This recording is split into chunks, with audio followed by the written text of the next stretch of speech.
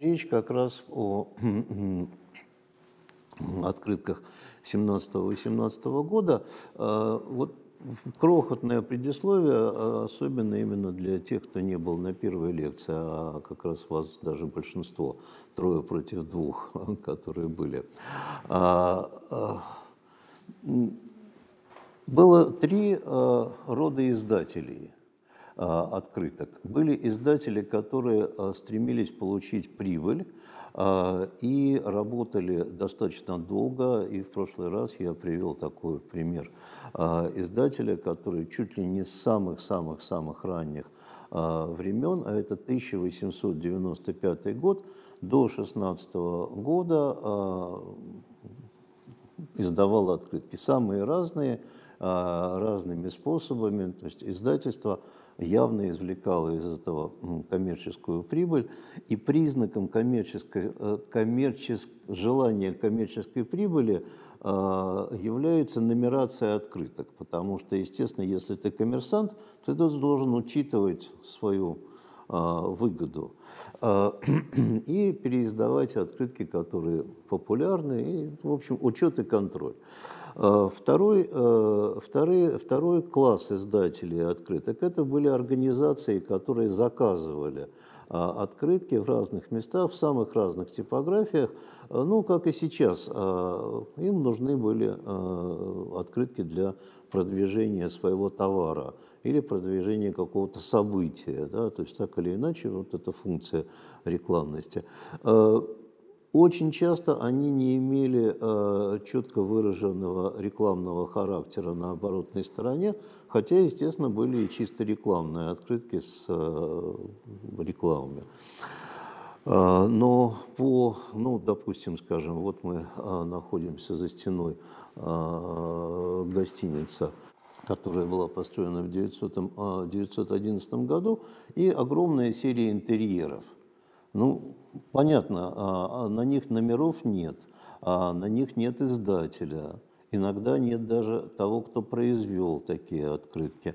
Но понятно, что для кого издавались такие открытки? Для рекламы вот этой гостиницы. Вот это второй класс издателей, очень-очень большой. И издатели, которые издавали как фотографы-любители, потому что журнал выходил, главный редактор писал статьи, призывал, появилась фотобумага, разлинованная под открытки, фотограф мог получить от этого маленькую прибыль, продавая их. И вот третья категория издателей – фотографы-любители. И открытки печатались 2 способами. Либо они печатались в типографиях, и типографий было очень много, которые печатали открытки. Самая активная была типография Голики и Вильборг. Она, видимо, напечатала самые первые фотооткрытки, потому что мы речь ведем о открытках, которые сделаны только на основании фотографий. Хотя я сегодня покажу открытки не на основании фотографий, но это как бы исключение из правила в наших томах. То есть у нас разговор именно про фотооткрытки. И вот второй способ печати – это была фотопечать, которая осуществлялась самим фотографом. Ну, допустим, там Карл Карлович Була и сыновья, они напечатали огромное количество фотографий. Понятно, что эти фотографии на бланках открыток, они были меньшего тиража, они более редкие. Хотя уже, ну вот мы, не знаю, вот найдем, наверное, информацию, такое бытует слово «американка», что кто-то приобрел машину-американку для печати фотоспособом открыток. И эта американка, значит, шлепала порядка там 1000 открыток. И вот сейчас пойдет речь об одном из издателей, у которого, скорее всего, была такая машинка. Если характеризовать предыдущий период, о котором мы поговорили, я его назвал «Золотой век». Это не только мое название, это достаточно распространенное название «Золотой век» открытки. Массовость тиражей, тоже там были свои перепады. Революция 4-го года, спад экономический, подъем война 2014 года, то есть там все не так однозначно. Но все-таки этот период так принято во всем мире называть «золотой век». И тогда основная масса открыток, в отличие от того, о чем сегодня пойдет речь, они были видовые, то есть это были виды города. Огромное количество медного всадника, храма на крови, Исаакия и так далее, и так далее. Да? Ну, то есть туристические моменты. Да? Вот я был, я видел, купил открыточки, положил в альбом или послал по почте, значит, вот все функции были. В наш период, который мы говорим, о котором сегодня пойдет речь, все резко поменялось. Все резко поменялось. То есть, ну, во всяком случае, наверное, кто-то еще продолжал издавать видовые открытки, но мы не можем установить, что они ровно в 17 году. То есть такого вот прямо что вот в 17 году, ну, может быть, там вот по книге прихода в типографию общины Святой Евгении, может быть, там, да, но во всяком случае их явное меньшинство видовых открыток. То есть второй тип открыток, которые мы включили в наши тома, я в прошлый раз показывал, это такие альбомчики в наших томах на другой бумаге по цвету. Это событийные открытки, событийные. Их всегда процент был не очень большой. В прошлый раз как раз мы смотрели разные события. Вот майские парады, царь там выходит на них. Вот 200-летие Петербурга мы тогда посмотрели. То есть события, да, события. То вот как раз открытки 17 года, 17 и немножко 18, сейчас вы поймете, почему мы залезаем в 18 год, это в основном событийные открытки. То есть в основном событийные открытки. Это первое отличие. Второе отличие – это в основном открытки, сделанные фотоспособом. Потому что, смотрите, раз это событийные открытки, они нужны были сразу. Такое у меня рабочее сравнение. Михаил Ильич Ром, он пережил революцию взрослым уже молодым человеком, то есть осознанным. И в фильме «Обыкновенный фашизм» есть такая фраза. Он показывает революцию в Германии и говорит: «Воздух свободы», прямо как у нас в 17 году. Да? Вот, наверное, видели баночки «Воздух Парижа». Да? Вот открытки, которые вы сейчас увидите, это вот воздух свободы. И эта баночка с воздухом свободы нужна была сразу. Не через неделю, не через год, да? То есть это сразу. Два главных отличия, они взаимосвязанные отличия. Первое – это то, что событийные, а не видовые открытки города, и открытки, напечатанные фотоспособом. Тут наша рекламная открытка еще перед 5-м томом, поэтому здесь еще нет той обложки, которую вот вы сейчас видите. Вот открытки этого года в основном сделаны фотографами, и фотографами же изданные. И поэтому вот эта структура издателей, про которую я говорил, издатели, организации, которые себя рекламируют, и фотографы-любители, структура резко поменялась. В основном это фотографы, которые владели изданием фотооткрыток, именно фотооткрыток фотоспособом, да, потому что, еще раз я говорю, в прошлый раз я определял фотооткрытку, то есть для меня это открытка, сделанная на основании фотографии, да, либо типографским способом, либо фотоспособом, то, что я сегодня уже сказал. Поэтому на первом месте это, конечно, братья Була, Александр и Виктор Була, потому что Карл Карлович уехал в этот момент из города, и снимали его сыновья, которые к этому моменту были суперпрофессионалы. Они прошли Вторую мировую войну, Первую, извиняюсь, мировую войну, войну с Японией, как фотокорреспонденты получили всякие ордена за это и, в общем, были признанные мастера.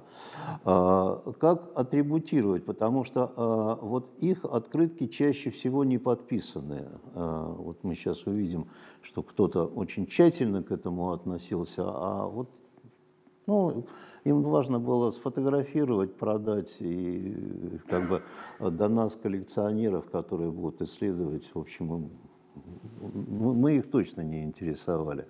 Но их открытки, потом я покажу покрупнее, они подписаны четким почерком, видимо, какая-то у них была замечательная женщина. Писалось это на негативе, писалось закрепителем, пером, и четкая надпись, четкая надпись. Но мы даем все варианты оборотных сторон, они использовали любую бумагу, вот наиболее частая бумага кодек, вот внизу здесь. Второй, такой же, начавший активно издавать открытки до революции издатель, там нет точных данных о начале издательской деятельности. Возможно, начала сестра, а потом вот Август Иоганнович или Иванович Центер. Это колоссально большое издательство. Несколько мы выявили в прошлом томе, в этом томе. Порядка, наверное, около 400-500 открыток, которые он издавал. Всегда издавал фотоспособом. Вот считается, что у него была эта машинка-американка. Чаще всего он подписывал четко свои открытки, печатал не только свои, потому что, видимо, он был фотограф, не только свои фотографии, но и чужие фотографии. Вот в этот период часть открыток без авторской легенды, но они достаточно характерно выделяются, потому что на них вот эта подпись, которая, если у Булы это черный шрифт, то вот американка, видимо, они набирали наборный шрифт, и его как-то тоже в негатив включали, и он белого цвета, и вот характер шрифта, как некие отпечатки пальцев, они здесь видны. И проявился третий фотограф, это Яков Шнейдер. Тоже достаточно много открыток он сделал, меньше, чем предыдущие два открыточных мастера и издателя, но в отличие от них у него очень четкий владельческий штамп. То есть не владельческий, а издательский. То есть не владельческий, это если коллекционер, да? Достаточно четко как раз заявляет, что он и издатель, и фотограф, и пишет о там, авторских правах, даже где-то у него есть что-то такое там, да. Вот. В отличие от двух предыдущих, он успевал отдавать свои фотографии в типографию и издавать их и типографским способом. Там тоже четкая подпись есть его авторства, и они изданы в двух типографиях, вот Уголики и Вильбор, про которых я рассказал, и еще в одной типографии несколько открыток он напечатал. Понятно, что в типографии, как я уже говорил, можно было напечатать значительно больше открыток, и коммерческая выгода была больше. То есть ты вложил меньше средств, получил больший тираж, можешь открытку продавать дешевле, да, и, в общем, можешь извлекать большую прибыль. В отличие от Булы и Центнера, у Штейнберга у него нет нумерации на открытках. А у них, да, как вот опытных издателей, которые начали издавать открытки до революции, есть нумерация. И там загадочная нумерация. Особенно загадочная она у Центнера. Начинается серия, теряется, опять начинается какая-то нумерация. Разобраться в этом сложно. Причина в том, что... я высказывал в этом томе в статье такую мысль, что мы знаем очень малое количество открыток этого периода. Вот я в прошлый раз рассказывал, что наше издание, оно инициировалось когда-то отцами-основателями, издавшими в 1984 году просто описание открыток. И у нас по отношению к их описанию вот в этом томе примерно в 2 раза больше открыток 2017 года. Но судя по вот этим фрагментам нумерации, мне кажется, что это очень малая часть открыток. Любые фотооткрытки, фотоспособы напечатанные открытки всегда более редкие, их меньше. Да? Такие еще были времена, не совсем можно было в нашей стране все это хранить. Трудно сказать, но во всяком случае понять логику нумерации мне, если в дореволюционных издательствах достаточно сложить открыточки вместе по номерам, и более не менее понятно. Вот одна серия, вот вторая серия, вот повторение первой серии, то здесь логика мне непонятна. Единственная логика понятна. У несколько было издателей, которые продолжали печатать открытки фотоспособом, напечатали очень, не фотоспособом, а типографским способом, напечатали очень мало таких открыток, то есть если сравнивать с фотооткрытками, то их, порядка 10%, был финский издатель. Вот у них четкая нумерация, и мы уже в 7-м томе нашли несколько открыток, которые не нашли по этой нумерации, которая была дана в этом томе. И, по-моему, в 8-м томе мы вот уже нашли 1 или 2 открыточки этого финского издательства. Финляндия рядом, возможно, им просто и для себя было интересен этот воздух свободы, они издавали и сюда, они на рынок продавали. Во всяком случае, вот то, что я говорил, эта система нумерации, она там явно видна. Смотрите, идут номера, это их нумерация.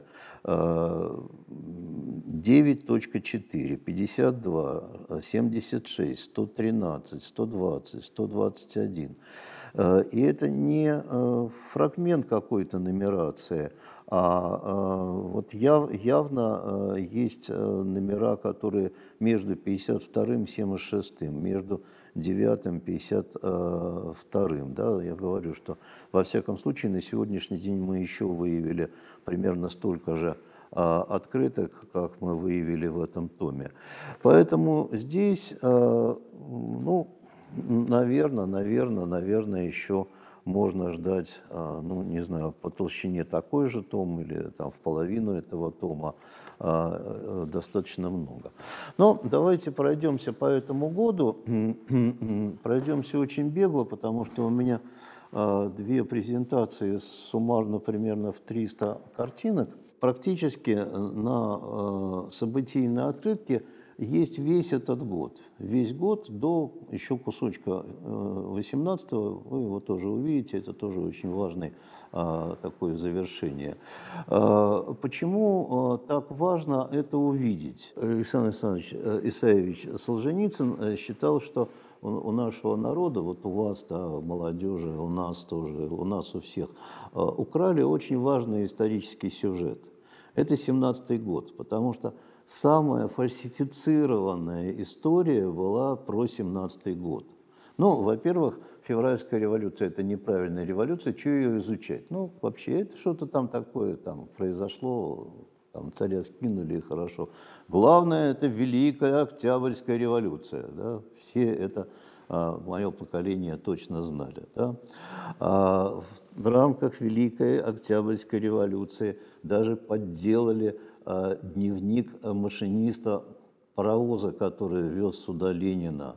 И это такой очень известный петербургский историк Стариков, он со следователями установил, что там подделка, просто реальная подделка, потому что важно было показать, что Сталин был на этом совещании, да, а Ленин был рядом со Сталином, или Сталин был где-то там все время с ним рядом, и так картины рисовались, да, и многое другое. Да.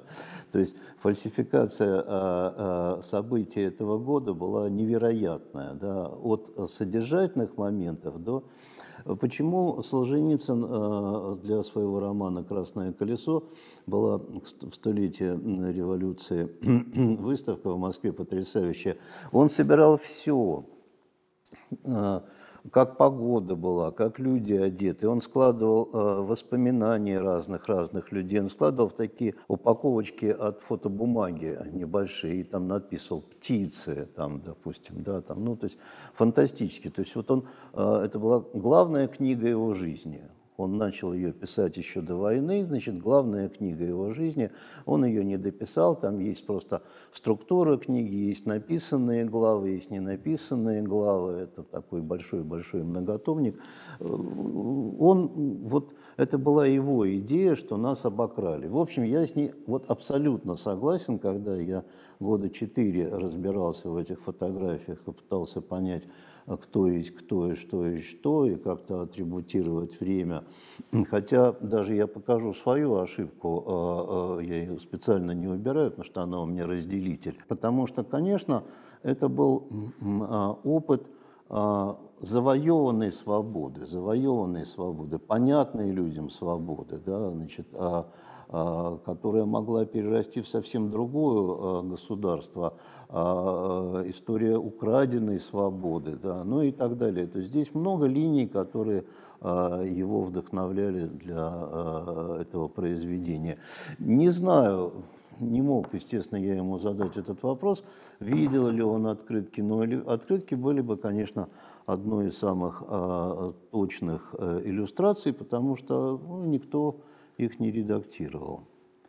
Значит, ну, все началось с Волынского полка, поэтому это вот художественные открытки, рисованные, достаточно много рисованных открыток, их параллельно с фотооткрытками издавали, но процент их сам по себе очень мал. И вот такой здесь художник Петухов, мы его используем как некую такую, потому что он основные события 1917 года. Ну, Волынский полк почему? Простые ребята из села, потому что массовый набор, вот как сейчас мобилизация объявлена, а тогда это была тотальная мобилизация в 2014 году. И огромное количество людей пошли на войну, которые, естественно, не воевали, не умели воевать, не знали никаких традиций армии. И наша армия всегда подавляла восстание, всегда традиционно была вне политики, но выполняла функции политики. А в нашем городе в этот момент было примерно от 300 до 400 солдат. Ну какие солдаты? Это были роты, где готовили солдат, учебные роты, которые готовили на фронт, и госпиталя. 300 госпиталей было развернуто в нашем городе. Вот на этой улице 4-5 госпиталей было в квартирах. Просто квартиру человек отдавал под госпиталь. 5-6 коек, да, 300 госпиталей. Частный же бизнес, да, государство не могло приказать, да, вот здесь сделать госпиталь, да, как во Вторую мировую войну, вот в школе, да, госпиталь. Почти все школы были госпиталями в нашем городе. А тогда все было частное, да, и как бы человек вот я сегодня на фронт отправил одеяло, да, а тогда человек, ну вот я действительно реально с утра, да, а кто-то тогда вот на этой улице, ему надо помочь фронту, да, вот у меня есть возможность. В Зимнем дворце несколько залов было госпиталей, да, поэтому это такое дело было отличное. И вот этих солдатиков, крестьян, что-то началось, да, а что началось, сейчас мы увидим, просто этого нет на открытках, а Волынский полк уже есть. Им говорят, идите стреляйте в них, выполняйте полицейскую функцию. И вот они вечером приходят в казарму, Маяковский один из этих солдат, он, правда, был немножко другой солдат, и он это наглядно описал, да, и начинается шу-шу-шу-шу, что-то не то, да, и утром они не хотят идти опять стрелять, да, и убивают офицера. Параллельно в нескольких полках происходят эти события, потому что, ну, как бы бытие определяет сознание, да, и вот получается непобедимая смесь. На улицах 300-400 рабочих и солдаты, которые из казарм, убив своих офицеров, да, вышли еще тогда без оружия, чуть позже они пойдут с оружием, да, и все, уже не победить. То есть вот уже произошел вот этот момент, который уже назад не затолкать. У Александра Александровича это описано чрезвычайно хорошо. Поэтому, конечно, первые открытки так или иначе связаны, это солдаты, которые, ну, грубо говоря, убийцы, убили своих офицеров. Астахов, Кирпичников. Вот видите. Еще очень важный символ революции и на открытках — это вот эти машины, полные солдат с оружием, да, да здравствует революция. Ну, что же произошло? То есть системно. 8 марта, Международный день женщин, он уже тогда был международный, уже тогда была Клара Цеткина «Роза Люксембург», это такой социалистический праздник женщин. В городе огромное количество женских организаций общественных. После мороза оттепель. Ну, представляете, вот сейчас морозы минус 15, минус 20, 24 градуса, и оттепель, да, голубое небо, да? И женский день. Они вышли просто вот 8 марта отпраздновать свой женский день. Казаки не разгоняли их. Но в этот момент, это началось еще зимой, примерно 40% промышленности бастуют. То есть ну, рабочие не ходят на работу, короче говоря, забастовка.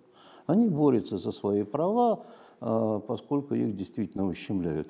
И вот женщины вышли, вот хорошее настроение, да, ну где-то там витрины разбили какого-то магазина на Петроградской стороне, что не бывает, да, значит, ну разберемся. Вот к ним начинают примыкать мужчины, и они начинают на второй, третий день выходить и требовать чего? Хлеба, потому что город стоит в очередях за хлебом. То есть не требовали, то есть партийных лозунгов никаких не было в первые дни, еще вот не было там «Долой царя» там, и так далее, да? То есть было вот, собственно, такое действие. Понятно, это никто не фотографировал. Так как все знают, что вышли женщины, то потом я покажу открытки, которые в очень многих кинофильмах, книжках выдают за вот эти первые дни, когда женщины вышли. Но вы там увидите, что это точно не выход женщин на улице. И вот, собственно говоря, в них начали стрелять, потому что царя в этот момент в городе нет, он в Ставке. Правители города растерялись, они без царя не могут каких-то жестких мер, да, проливать кровь тоже не хочется просто так, да, а народ выходит день за днем, да, к ним присоединяются мужчины, потом присоединились вот эти солдаты, которых заставили стрелять, и вот уже не загнать. Уже вот революция вышла на улице, и ну, тут много можно говорить о психологии масс. И вот смотрите, вот самая первая, скорее всего, фотография, вот этот почерк женщины, которая надписывала открытки братьев Була, она много лет подписывала. То есть этот почерк есть на открытках 1904-1905 года, то есть многих годов. То есть это очень характерный, очень ясный почерк. Во-первых, место, да, прямо напротив фотографии, где был Була, да, то есть вот собирается народ, или Александр, или Виктор берут эту камеру, бегут вниз и снимают эту сцену. Вот давайте ее, я дальше буду очень-очень бегло, потому что открыток очень много, просто ее посмотрим повнимательнее.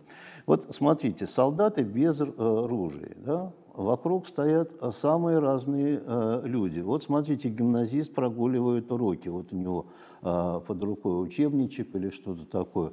Вот мальчишечка, видите, в этом шапке, да? Женщин здесь достаточно много, тоже разных сословий. Вот там дамочка такая в шляпке, там, да? Студент в студенческой шинели. То есть вот так выглядел Невский примерно неделю.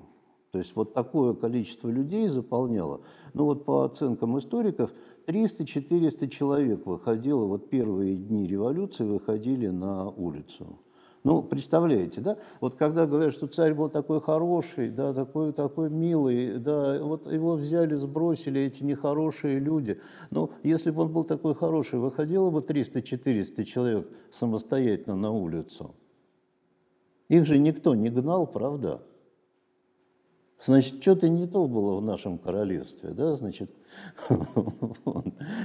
верхи и низы, да, низы уже не могут, не хотят, а верхи не могут, да. Вот та самая революционная ситуация, которую, значит, объясняли нам в школе, вот она, в общем, вот она визуально такая. Вот еще фотография Булы. Вот то же самое вы видите, вот огромное количество людей самых разных, и вот эта смесь солдаты и просто гражданские. Ну, вот эти разъезды, это постановочная фотография Штирнберга, значит, автомобиль захвачен, там есть, потом будет автомобиль Николая, и, ну, видимо, вот это очень нравилось, носились эти машины с солдатами. Вот автомобиль Николая II. Последние, самые последние бои этих дней, потому что боев было не очень много, оборонялись только жандармы, полицейские. Люди очень быстро жгли полицейские участки. На Выборгской стороне Выборгская республика образовалась, они быстрее всего там взяли власть. И последний оплот.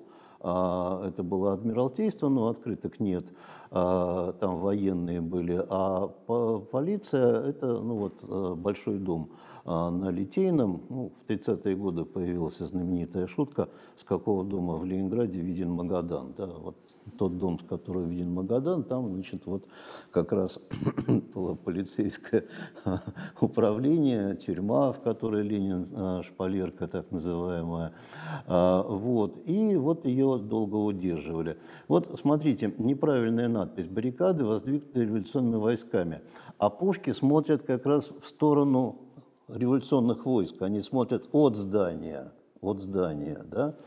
А вот видите тоже вот это же место, много, видимо, это последняя баррикада сражающихся за государственную, ну, действующую власть. Много открыток, связанных с этим. А вот фотограф-любитель снял как раз с той стороны эти баррикады, потому что вот этой церкви сейчас нет, а здание там оно видно, его потом сожгли. Вот оно здесь вдалеке. Поэтому те были сняты с той стороны, пушки смотрели на бастующих, а вот здесь уже вот как раз правильные кадры. Это вот опять со стороны как раз уже бастующих. Ну и вот сожженное здание окружного суда. Значит, и вот солдаты уже здесь вот они с оружием, вот этот разъезд на машине традиционный, то есть вот сжигают Орлов, вот на площади Восстания, ну, примерно так вот, ну, около недели. Значит, второй важнейший символ революции – это Государственная Дума. В чем дело? Единственная власть, которая оказалась в городе, это Государственная Дума. И то буквально вот в эти дни, там можно все по часам и по дням посмотреть, их распустил царь. Царь распустил, он всеми распускал думы, думы ему не нравились, и он с думами обходился вот так, раз, распустил. Да? Они уже были распущены, но они не хотели расходиться, да, они не хотели. Вот эти все дни, начиная с 8 марта по новому стилю, да, значит, они 3 дня практически ни один депутат Госдумы не уходил оттуда. Почему? Потому что к Госдуме пошли войска. Причем солдаты шли строем с бантами, с оркестрами, играла Марсельеза.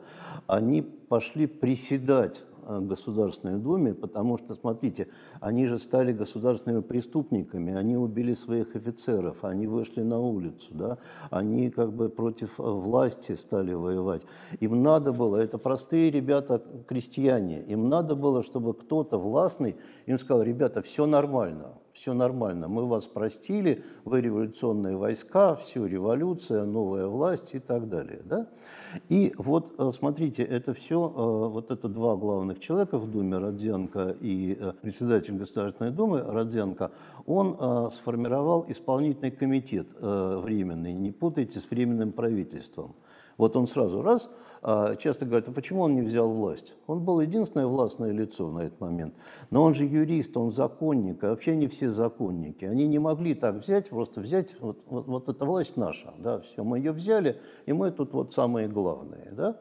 Поэтому вот, ну, из знакомых здесь лиц более-не-менее всем это Киринский. А что же происходило с товарищами? Это господа, да, потому что в разных углах Думы начала формироваться 2 власти. Вот одна власть, ну, условно как господ, да, ну, это очень условное слово, я ни в коем случае не хочу противодействия. А в другом вот это толпы, которые идут приседать. Шульгин, который там был на фотографии, оставил воспоминания, он говорит, что Думу народ заполнял как повидло. Как повидло. Вот. Ну, вот это повидло отлично видно на фотографиях. Значит, а вот теперь господа товарищи уже, или там не господа, а просто товарищи. Это социалист Чиидзе, который тоже думский депутат. Старик Ленина называли его как-то отец. Ну, в общем, старше многих был, потому что социалисты обычно такой молодняк, и он был такой вот крайне авторитетный человек. И вот в другом углу Думы начали собираться социалисты. Но у них был опыт управления в ситуации революции, это советы. И они сделали следующее, они отправили на заводы людей, чтобы от заводов, от частей в части заводы, да, слали делегатов. И смотрите, что получилось. Это вот это повидло заполняет Госдуму. А вот совет солдатских депутатов, еще солдатских даже, да, даже не рабочих, солдатских, да, то есть вот буквально вот первый день, вот только все началось, да, вот они сообразили, потому что был опыт революции 4-5 года, что надо брать власть. Да? А как бывает власть? Потому что даже великий Милюков, профессор, говорил, кто вам, его спросили на одном из митингов тогда, кто вам дал власть? Он говорит, нам власть дала революция. Вот все. Вот они понимали, что просто сказать это одно, надо организовать эту власть. Вот они начали брать власть, которую дала революция. Ну, может ли такое количество людей кем-то управлять? Ну, с трудом, да? Поэтому они очень быстро избрали президиум, да, то есть уменьшили. И вот в 2 местах Таврического дворца заседают одни, заседают другие. Первых вы видели, вторых фотографий нет, и открытки, естественно, нет. И что они придумали? Вот они-то придумали временное правительство, потому что им надо было между собой договориться, да? А они были думские депутаты, и они были не наши думские депутаты, которые отучены договариваться и разговаривать, да? А они были приучены разговаривать, да? И приучены договариваться. И они буквально в первую ночь договорились. Вот на чем они договорились? Они договорились, мы создаем учредительное собрание. Эта форма была придумана в Великой Французской революции. То есть мы переучреждаем Россию. То есть мы юристы, и мы переучреждаем Россию, а до учредительного собрания избираем временное правительство. То есть оно временное до учредительного собрания. Да? И вот, собственно, конечно, открытки с временем, это все, вот, все, что происходит в Думе. Вот, охрипшие представители, которые все время разговаривают с солдатами и матросами, которые идут к Думе, это примерно вот это все вот первую неделю, вот, когда народ гуляет по улицам бесконтрольно и к Думе идут. Дальше это станет некой традицией, которую мы увидим вот этих первых месяцев. А здесь вот это стихийное действие. И, естественно, они доходят до Думы, выходит кто-то из думских депутатов и говорит, да, ребята, все отлично, новая власть, да, значит, вот сейчас мы ее придумаем, а вы спокойно идите в казармы и, в общем, все нормально, все, значит, да, в Багдаде все нормально. То есть задача была успокоить. Вот очередной человек выступает, видите, перед солдатами. Здесь уже солдаты с оружием, с пушками, с флагами, с оркестрами, то есть все по полной. Там вот видите впереди как раз собор, Смольный собор. Что происходит в городе? Значит, продолжают ловить полицейских, они переодеваются, их все равно ловят. Там до сих пор непонятно, были ли пулеметы на крышах. Ну, вот рисованные такие открытки есть. Это уже постановочное.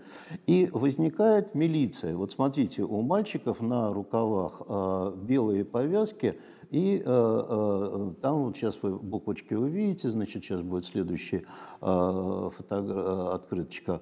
Вот видите, значит, вот городская милиция, ГМ. Вот они поймали полицейского, фараона они поймали.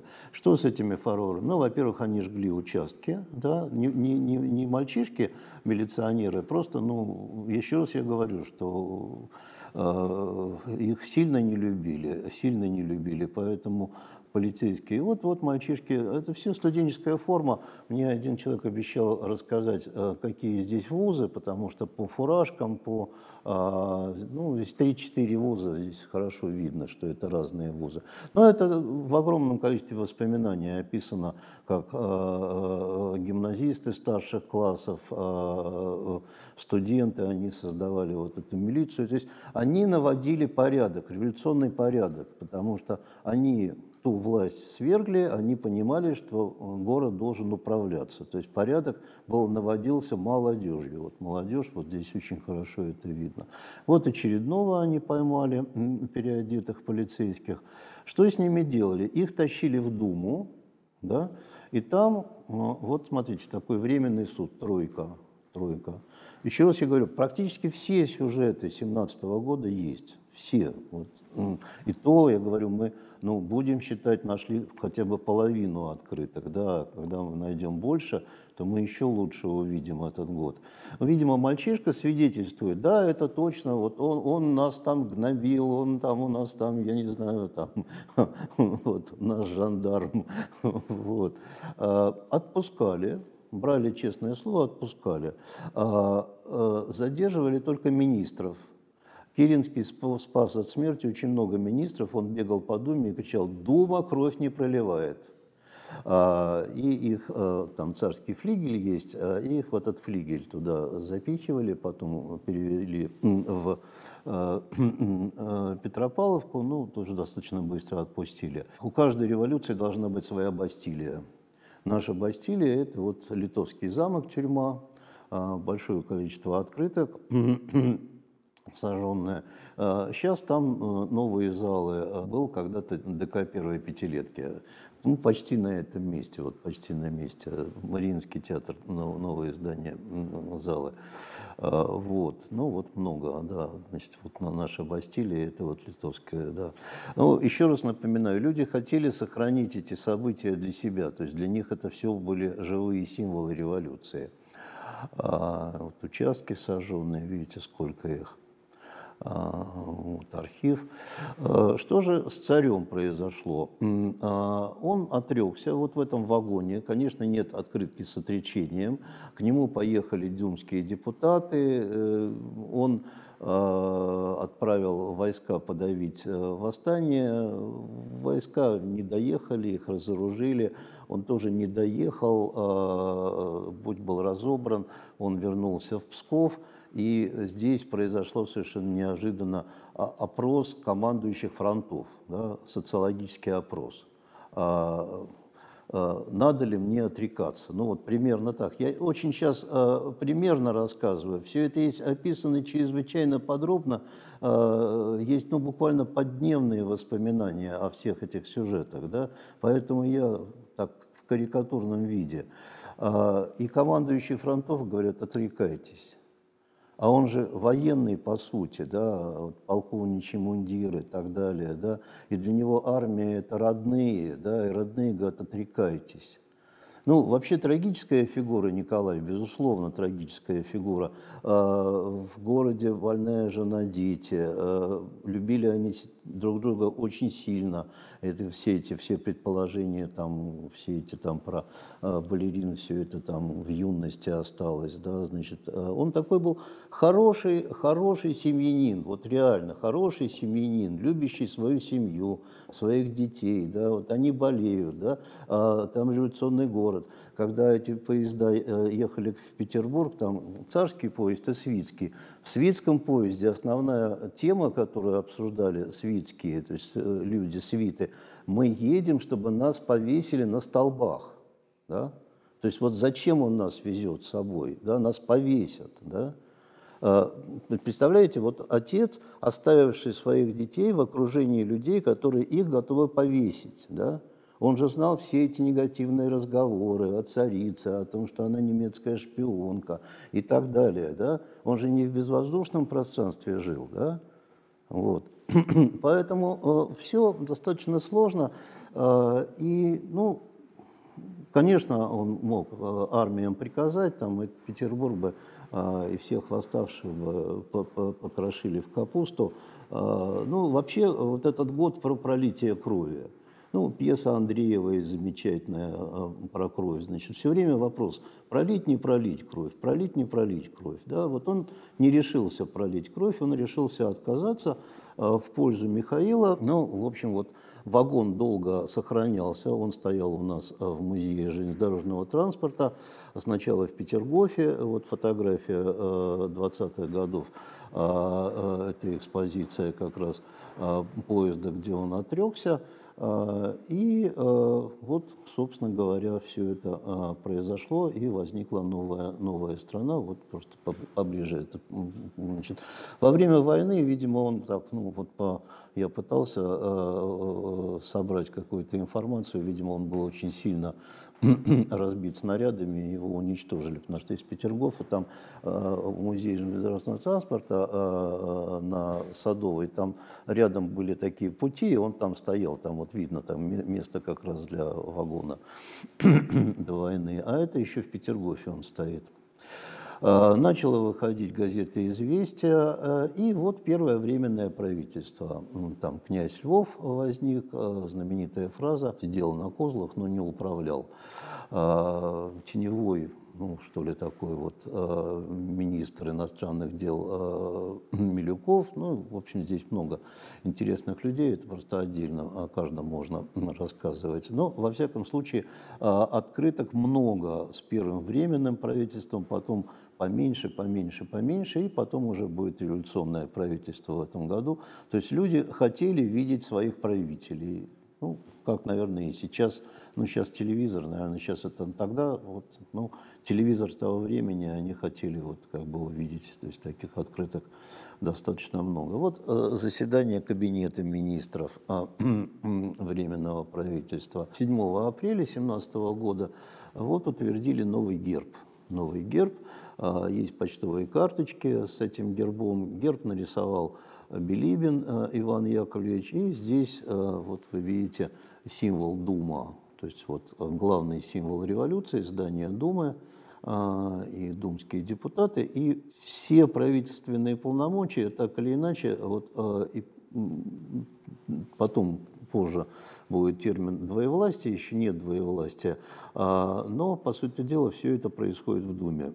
Все заседают в Думе, и Петросовет, и Временное правительство, потом они разъезжаются по разным зданиям. Значит, все постепенно пришло в какую-то, более не менее какую-то форму. Появилась новая присяга, и армия начала присягать новому правительству. Вот есть новый герб, Временное правительство, и начались военные действия по присяге. Вот это моя ошибка, я не разобрался, потому что я больше изучал открытки Петербурга, а потом я написал книжку для детей, которая не издана «Революции» у нас и в Москве, и понял, что это открытка московская, а это не петербургская открытка. Что делать? Везде есть ошибки, и я рад, что кто-то находит и исправляет их. Иногда я сам, даже сегодня я открыл сейчас, придя сюда, и сразу нашел свою ошибку. Солдаты присягают. Это важный эмоциональный момент, потому что эти мальчики, в общем, были верны этой присяге и погибли за эту присягу. И огромная традиция была тогда эти марши к Госдуме. Я не знаю, что идет этот полк просить, потому что по ряду я находил газетные статьи и сопровождаю там текстами. Но это свобода, равенство, братство, знаменитые призывы. Видите, значит, это уже не первые самые дни революции, хотя тут трудно атрибутировать, здесь по снегу, может быть, это самые первые дни. Но основное движение было к Думе. Если в первые дни они шли присягать, то дальше они шли с разными просьбами. Такие демонстрации. Эти открыточки, эти фотографии выдают за первые дни, когда женщины пошли.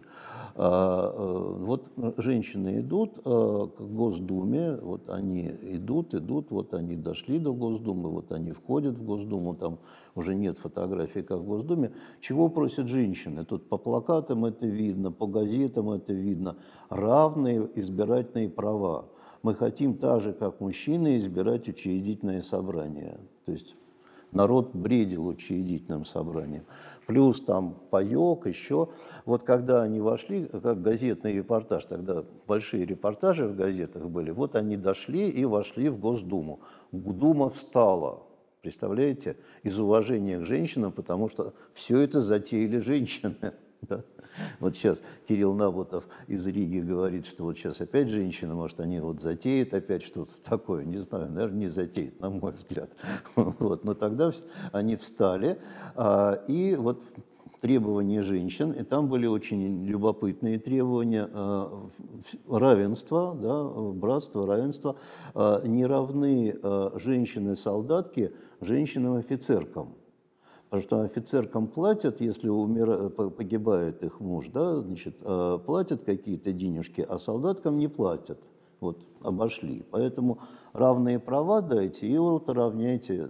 И так далее, там еще всякие требования. Естественно, Дума сказала, все сделаем, все не забудем вас. Видите, свободная женщина в свободной России, женская демонстрация. Таким эмоциональной точкой, которая должна была, по мнению правителей, еще раз я говорю, что были,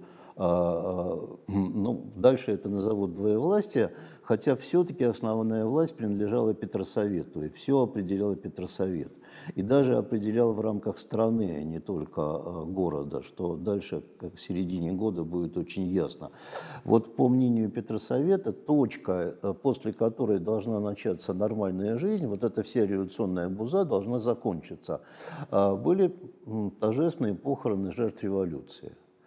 Они много обсуждали это и вот приняли решение, что да, это будет некая такая, во всяком случае, такая была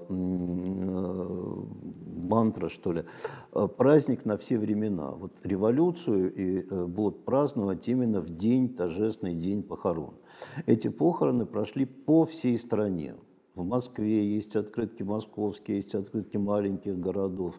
То есть вот это был некий такой, вот некий завершающий момент. Очень боялись, что люди подавятся, потому что на улице вышло около 1 миллиона человек.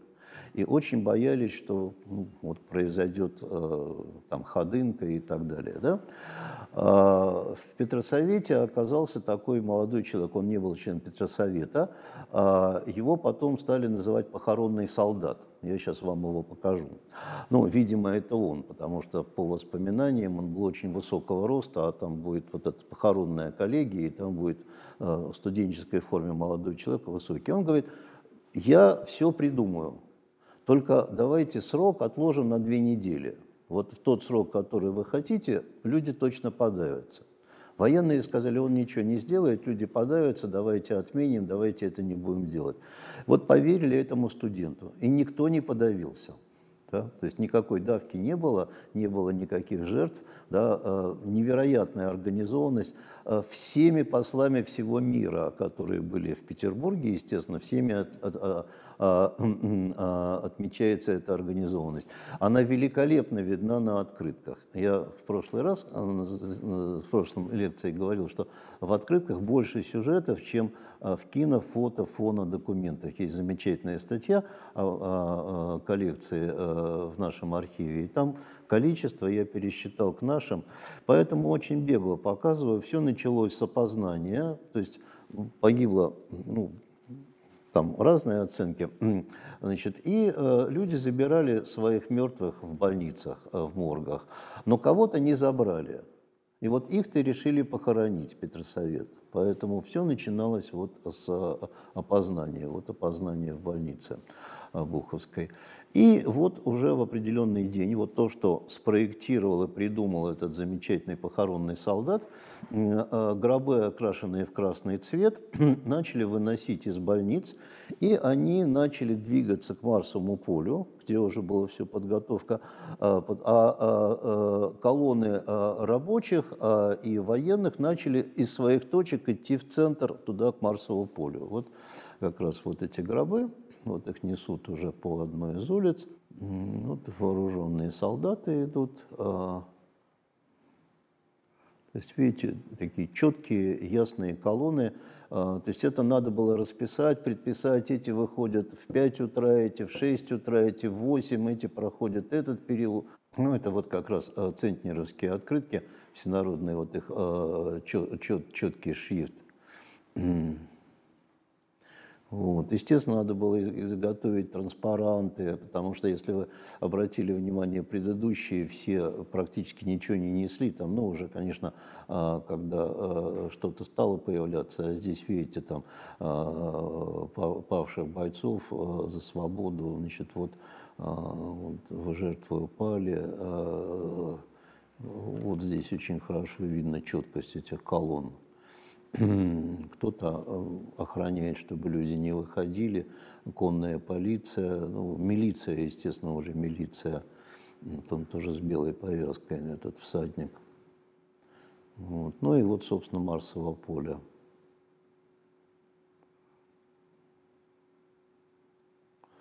Вот, смотрите, вот это как раз открыточка с подписью, что это как раз вот этот комитет. Вот видите, высокий молодой человек в студенческой, вот высокий солдат, а вот он высокий, он выше всех. Вот он, видимо, вот есть вот этот похоронный солдат. К сожалению, я сколько не пытался найти его фамилию, имя, я пока не нашел, но я не могу сказать, что я там какой-то глубокий исследователь. Мне просто было важно разобраться в открытках, что есть, кто есть. Вот опять вот он здесь, не такая четкая фотография.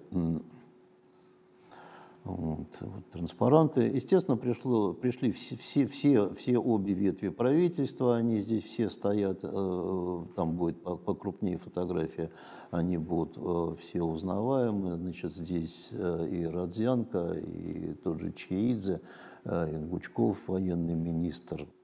Как всегда в России, что-то всегда застревает. Вот в Ирице есть улица, которая называется «Жертв революции». А помните, я сказал, что Петросовет считал, что это главный праздник. Да. Праздник на все времена, они написали. Да. Руднев, который создавал памятник, он был участник похорон, и он пишет, что вот этот памятник, где вечный огонь, это как бы вот эти колонны, которые пришли хоронить. Вот символически он изобразил вот эти гранитные колонны. Ну вот здесь правительство, вот Милюков в частности стоит, да, вот Чхеидзе как раз. Вот Родзянко стоит, да, то есть, в общем, вот, да, ну вот опускают гробы. Значит, на некоторых гробах фуражки, там, ну, часто говорят, ну, там и крещенные, и некрещенные, и вообще непонятно кто, и полицейские убитые, и как раз революционеры. В этом был пафос этих похорон. Примиряем всех. То есть вот их никто не забрал, а их надо предать земле, и мы предаем земле все споры и все ссоры, которые были между нами. Да? Поэтому Петросовет принял очень важное решение не отпевать. В церквях шли молебны, но вы нигде не видели ни одного священника да. Поэтому, когда я нашел открыточки с, это вот, значит, я бегала, это вот венки, вот эти открытки, первая панихида. Везде известно, что нерелигиозные похороны, потому что неизвестно кого. Оказалось, на следующий день причту церкви, ну, храм на крови, да, их попросили провести панихиду. И вот они вышли туда, к этим могилам, и провели панихиду, и тоже, видите, на открытках это есть. Вот два сюжета разных издателей, фотографов, но вы видите, что основная масса – это фотооткрытки. Не получилось, не замирились. Ну, во-первых, разные интересы. Продолжались все время походы к Думе. Вот идут эстонцы к Думе, они просят автономию. Дума говорит, пожалуйста, берите автономию.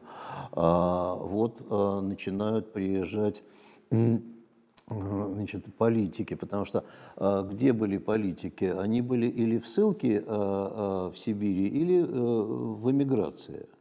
Вот бабушка русской революции, значит, Брешко-Брешковская, как происходили эти возвращения. Вот Витебский вокзал, финляндский вокзал в основном, но, по-моему, она все-таки на Витебский, по-моему, приезжала. Почему-то у меня в голове застряло.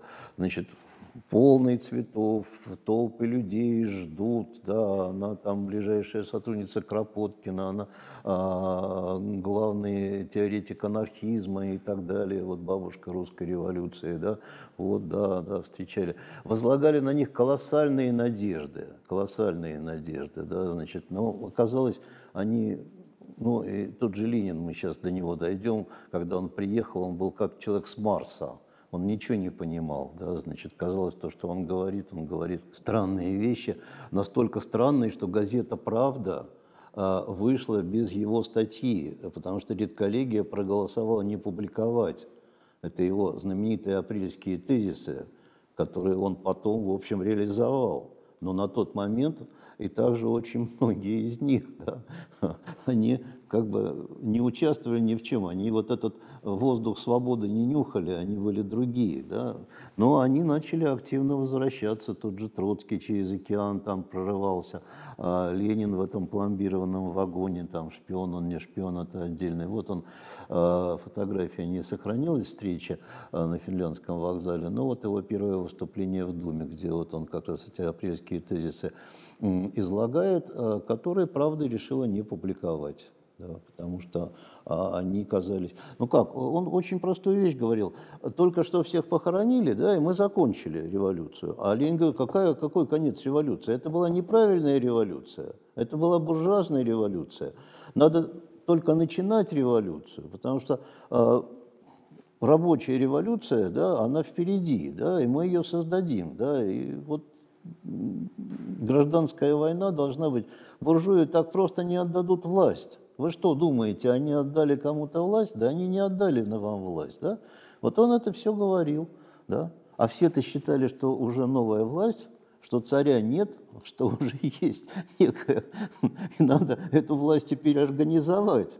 А он говорит, нет, надо новую революцию, да?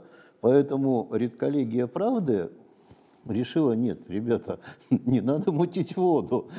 Он прилетел с Луны, приехал, ничего тут не понимает, поэтому мы его переубедим. Но оказалось, что он переубедил всех. Да?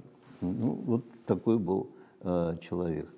Вот женщины-солдатки. Я вот, видимо, запутался. Там женщины просили избирательные права, а вот солдатки требуют уравнять их с правами. Вот здесь уже прибавка пайки хлеба. Вот эту фотографию очень часто публикуют в книжках, что вот это начало февраля, то есть 8 марта, то есть февральская революция. Тогда не было пайки хлеба, тогда просто требовали хлеба, как бы вот не выдавали.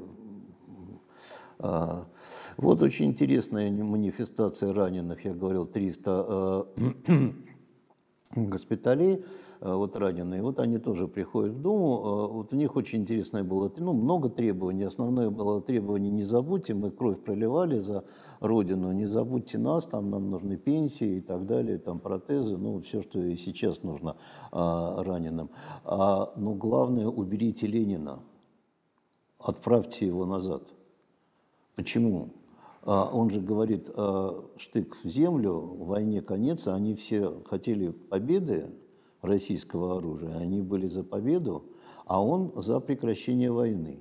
Поэтому, им отвечают, у нас свобода, мы не можем его убрать, он что хочет, то и говорит. Да? То есть вот чисто там все в протоколе написано. Следующая эмоциональная точка, которая тоже организована вот этим самым похоронным солдатом, это всенародный праздник 1 мая. Если похороны были, ну, понятно, что любые похороны – это трагические события, то здесь был светлый праздник. И погода отличная, и настроение отличное. И опять около 1 миллиона людей вышли на улицы. И тоже огромное количество открыток. Все загнали, опять же, на разные совещания. Не буду показывать женский батальон, он тоже есть. Вот элементы вот этого восстания большевиков. Оно было расстреляно. Это знаменитая фотография тоже Булы. Неизвестно, кто начал стрелять из пулемета, но кто-то начал разгонять, власть начала разгонять.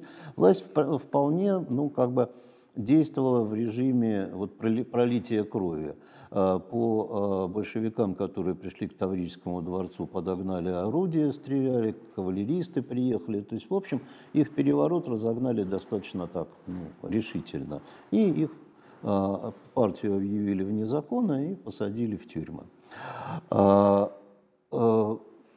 Казаки, которые погибли при разгоне этой демонстрации, были объявлены государственными героями и состоялись торжественные, еще вот одни похороны этого года, торжественные похороны казаков.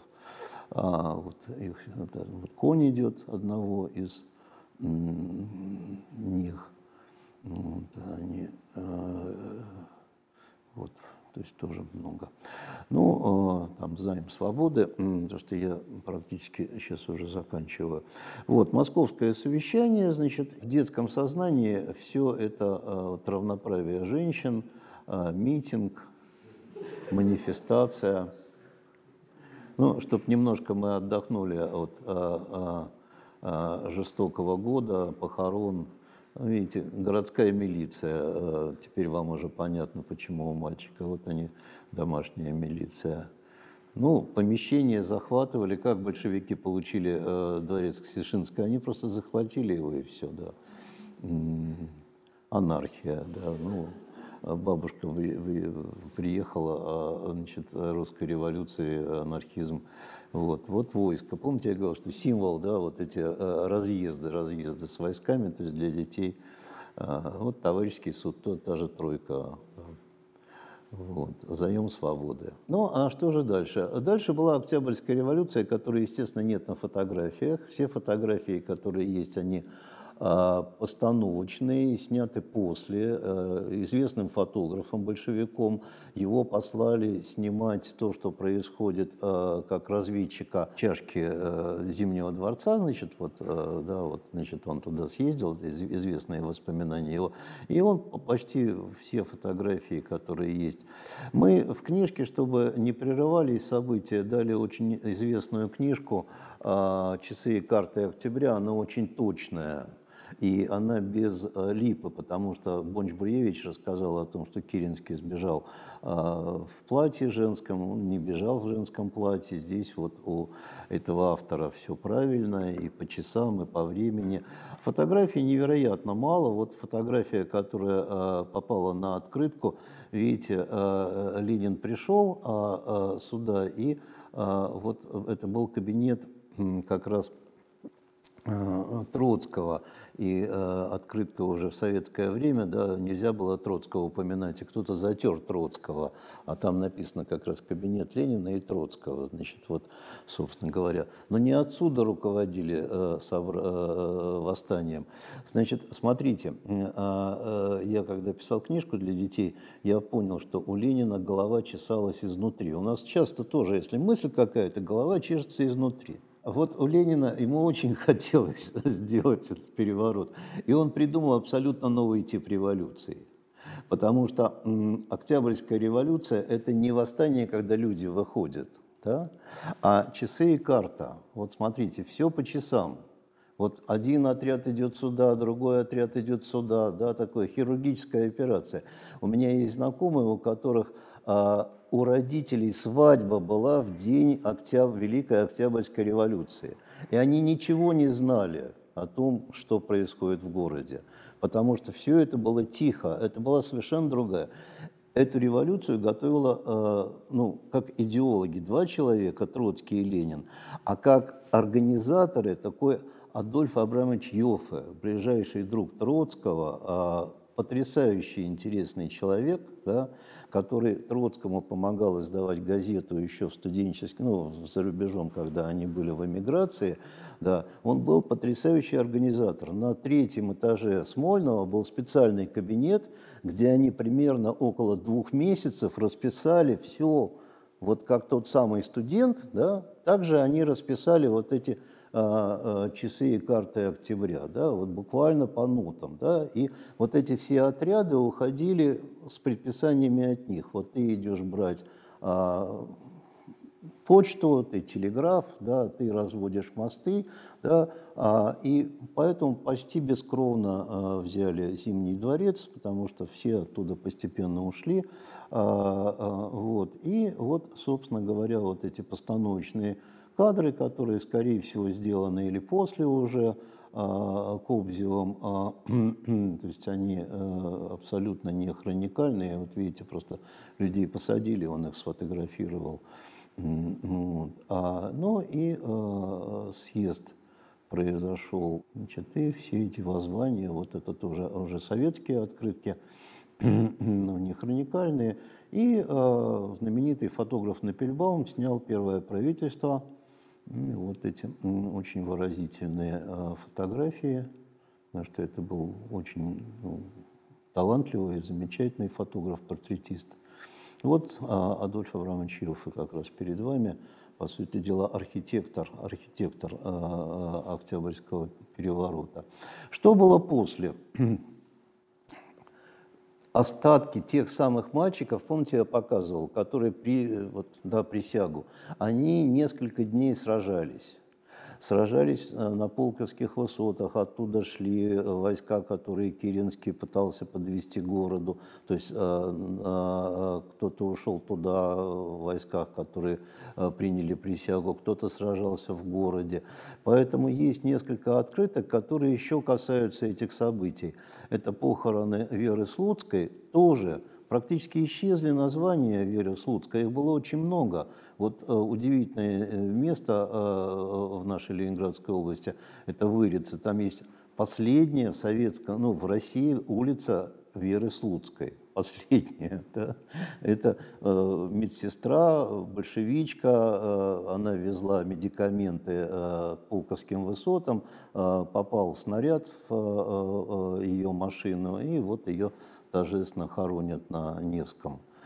А вот смотрите, что же стало с этими мальчиками, да? Их расстреляли из пушек. Вот самое последнее место сопротивления. Это Петроградская сторона. Там пушечка такая стоит. Там было несколько надписей еще, но сейчас надписей нет. Такая странная модель пушки вне всего. Это улица Пионерская стоит. Это вот как раз казарма, в которой последний оплот был сопротивления. А вот смотрите, совершенно, когда я нашел ее в публичной библиотеке, я был потрясен. Могилы юнкеров, погибших 20 октября 1917 года в Петрограде.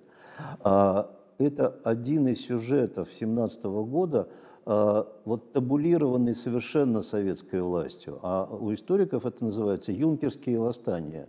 Их было много, не только в Петербурге. Вы, наверное, ну, кто знает, кто слышал песню Вертинского, да? Вот, когда мальчиков хоронят, и перед ними никто не извинился и никогда не извинится. Это событие в Москве. Есть стихотворение Цветаевой «Орел». Да? То есть юнкерских восстаний было достаточно много. Но у нас среди наших открыток есть вот эта уникальная открытка. И смотрите, кто ее издал. Ее издали Объединенная организация петроградских студентов. Потому что вот примерно то же самое было, что похороны. Кого-то забрали свои, да, они, ну, родители были в этом городе, а кто-то же был не из Петербурга, а предать земле нужно. И поэтому вот эти студенты, они объединились, чтобы их похоронить.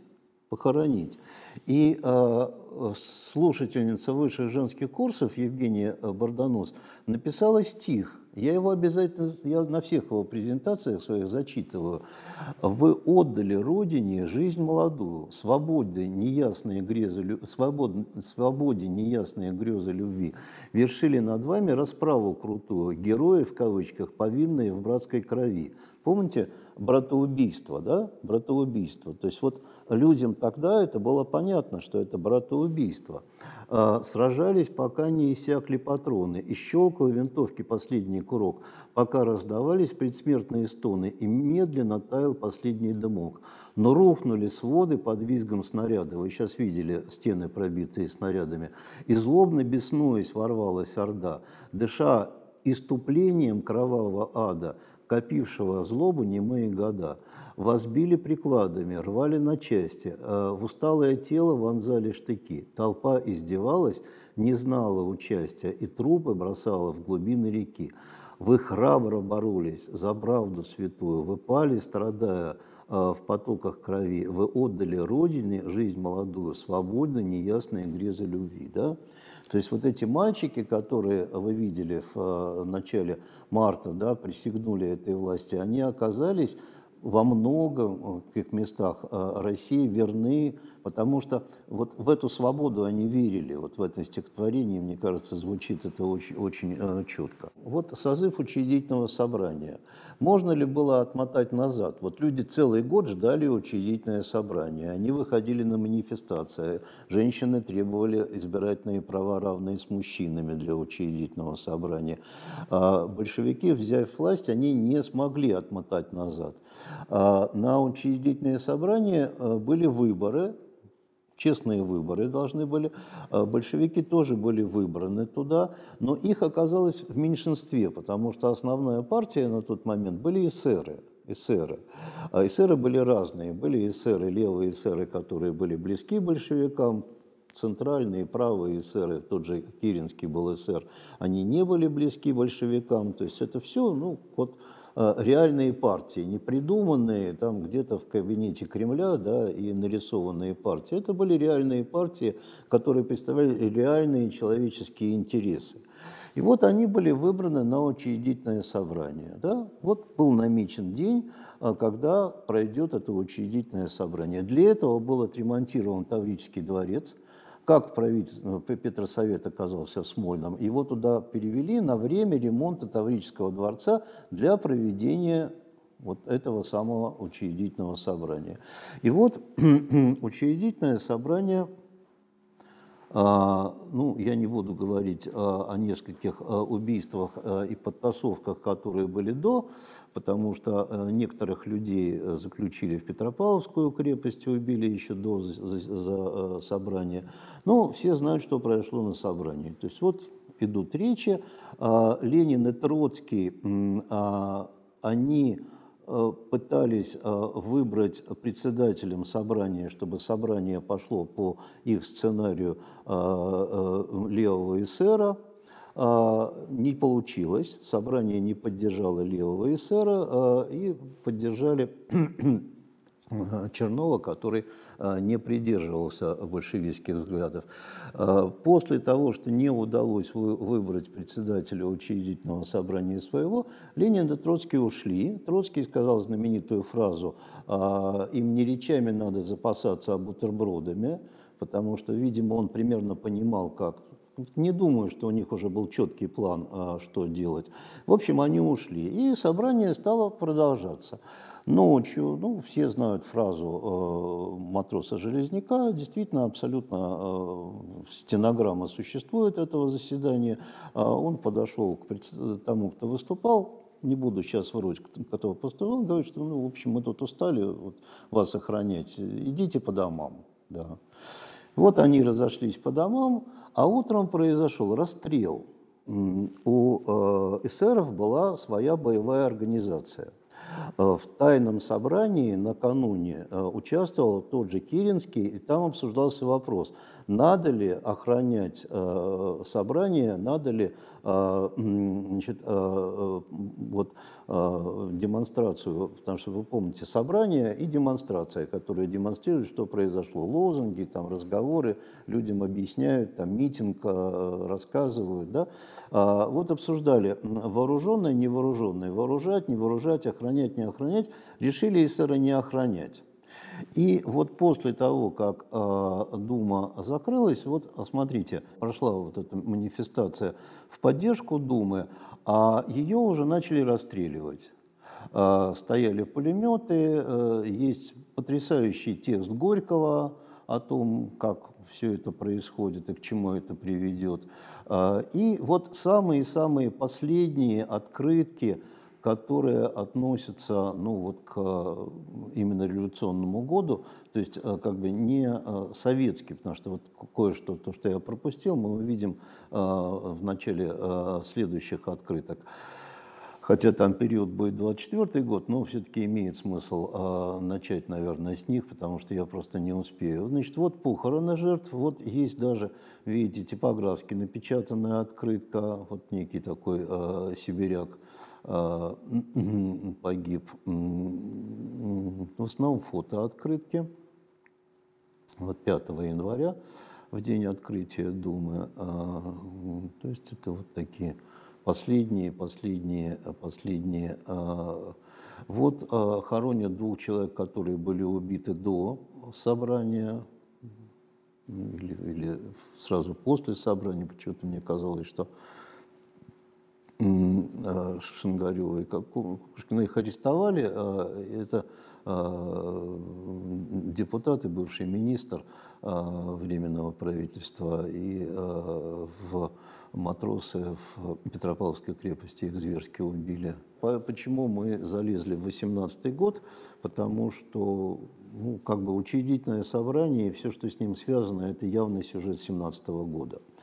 Вот итог, да, значит, вот такой сложный год прожила Россия. Конечно, если бы мы знали, это был бы, в общем, определенный урок исторический, если бы это все у нас не отбирали. Но на открытках это все есть. Да? И вы видели, что это событийные открытки, которые в основном сделаны, вот, как я еще раз говорю, 3-4 фотографами, а издано примерно издателей фотооткрыток было около 20-25. Кто-то издал 2-3 открытки, ну, может быть, мы сейчас выявили 2-3 открытки, кто-то издал десяток открыток, да, ну, во всяком случае, это вот те, кто сохранил. В прошлой лекции я говорил о издателях, фотографах, вот здесь издатели и фотографы слиты в основном в одном лице, ну, в большинстве своем на 90%. И я заканчивал коллекционерами. Мне очень хотелось найти коллекционера, который всю жизнь коллекционировал эти открытки. Вот именно эти открытки. Вот не виды городов. Мы видели с вами владельческие штампы на прошлой лекции коллекционеров, которые собирали виды Петербурга. С трудом, но я нашел одного румынского большевика. Совершенно случайно я вышел на него, просто вот поиск открыток в интернете, потому что, еще раз я говорю, что очень сложная тема с точки зрения поиска, потому что если видовые открытки города, ну, в большинстве своем более не менее известны, хотя вот к 8-му тому мы открываем очень много неожиданных открыток, то здесь очень многие сюжеты вообще неизвестны. Вот, например, я показывал открытки, про которые никто не знал. Там первый съезд народных депутатов, открытка похорон юнкеров и так далее. Да? И я наткнулся на человека, который, ну, скорее всего, собирал, потому что там есть меточки его коллекции, нашел воспоминания его сына, книжку. Он пишет, что у папы всегда под кроватью был чемодан с открытками, видимо, вот там и хранились эти открытки, то есть вот он, видимо, прямо в этот период. Ну, он, как многие коммунисты, был репрессирован, тем более, в общем, не наш коммунист, не жалко, и наших-то не так жалко было, да, вот. И такие грустные воспоминания сына, поэтому вот ничего толком не знаю, но в 5-й том я включил, поэтому, возможно, были еще коллекционеры, которые собирали именно эти открытки, потому что очень вероятно они были, может быть, владельческие штампы они не ставили на своих открытках, потому что очень мало открыток, прошедших почту. Почти все открытки, которые вы видели, они не проходили почту. То есть это значит, люди их хранили. В редких случаях, вот там, помните, первая открытка кирпичников, в нем дырочка, потому что к стене кто-то приколол, да, герой. Мне как раз подарили из села, где как раз, видимо, вот герой, вот приколите к стеле, это человек, который дал вам свободу, вот, значит, вот этот убийца своего офицера, значит. Поэтому, в общем, наверное, еще всплывут какие-то коллекции, которые мы не знаем. Поэтому вот такая тема, да, революционный город на открытке, очень-очень-очень подробно изложена история этого года на вот таком маленьком прямоугольничке. Вот на этом я тогда ставлю точку.